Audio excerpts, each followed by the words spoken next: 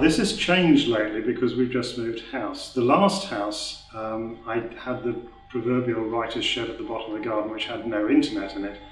This time I'm actually working in an office in the house and have internet, which is a huge distraction. I mean, I'll start off with all the good intentions of researching something, and then an hour later I'll sort of surface and realise how much time I've actually wasted.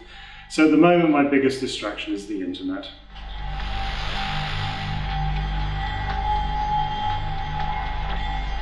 The most fun to write was actually the near future one, which is also the most dangerous from a writer's point of view, because things we try and predict invariably go wrong or actually happen a lot earlier than we say they will.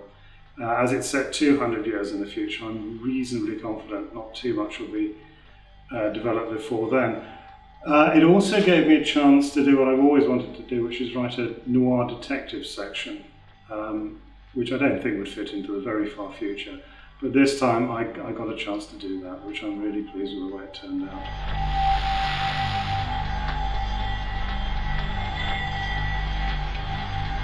I think one of the most attractive things of living in this world that I've created would be a slightly slower pace of life for most people around today. The way it's lived allows people to relax more and have a little bit of an easier time. Of course, that all comes to an end when this plot starts to unfurl, but living prior to the plot, you'd enjoy the slowness.